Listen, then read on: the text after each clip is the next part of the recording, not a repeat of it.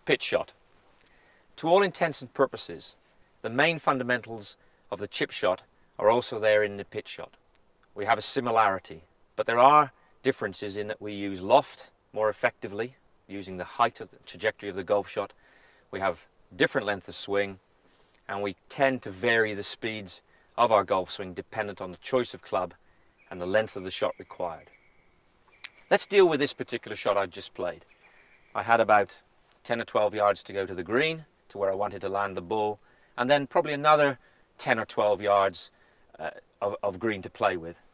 With this shot I actually landed the ball about 15 yards and it rolled probably 4 or 5 yards.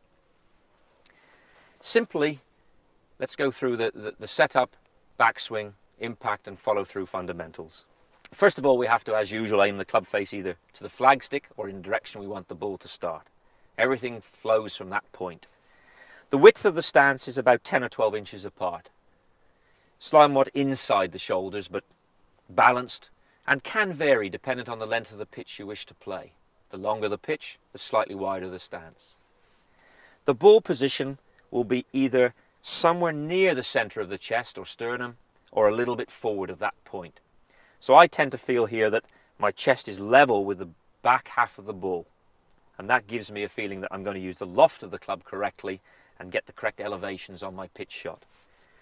You don't want to have your weight or your body positioned too far back, as that's going to bring you back to the incorrect impact position, and again we don't want to be too far forward as we're playing it more like a chip shot, and that's going to send the ball off with a low running trajectory. Balanced, head, eyes centered to the ball, hands gripping a little down the club, grip pressure comfortable, and you can see here that the shaft angle is just slightly forward of the leading edge of the club. It's not too exaggerated forward, it's certainly not back. So I'm in a comfortable position.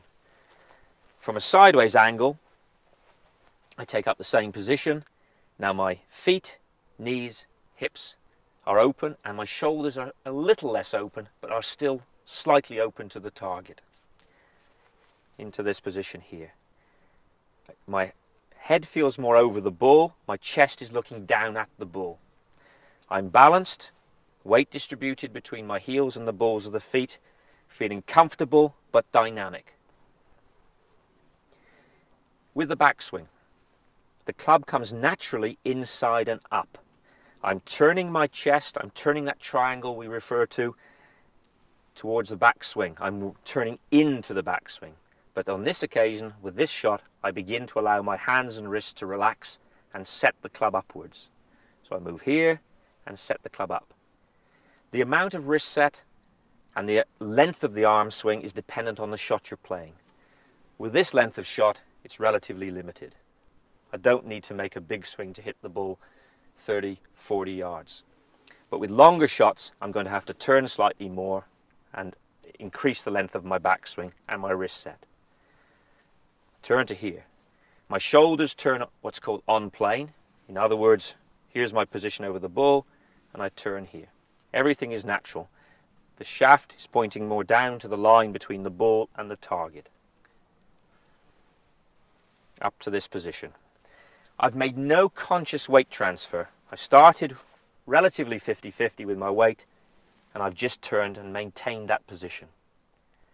If you put more weight into your right side in the backswing, unfortunately you're going to probably unload that on the way down and that's going to lose control of the flight of the ball. So here we are in the backswing, ready to come down. Really that's just a reversal from this position. We're turning our chest and upper body back towards the ball and through the ball and back towards the target basically. The club follows that. The hands and arms work with the body. The wrist angle that you set, that will straighten out naturally. Don't try to influence that. Don't try to straighten it too soon. Don't try to hold that angle too long in the downswing. Allow it just to straighten out as the club gets nearer the ball. The weight is beginning to move a little more towards the left side. You're beginning to get a little bit of weight transfer, but it's not a conscious one. You're not driving your hips or leaning forward. You're just turning your body back towards the target, and that naturally moves the weight towards the left side. At impact, the club is going to be slightly more descending because it's a longer backswing with a slight wrist set, so it's descending down at a slightly steeper angle.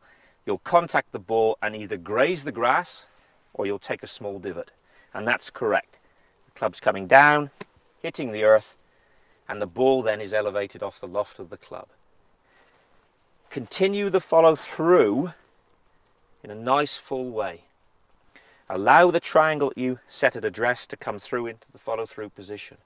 The weight now is pretty well where you want it to be, favouring the left side, but not a full follow through and not a full weight transfer. Just here and through nicely.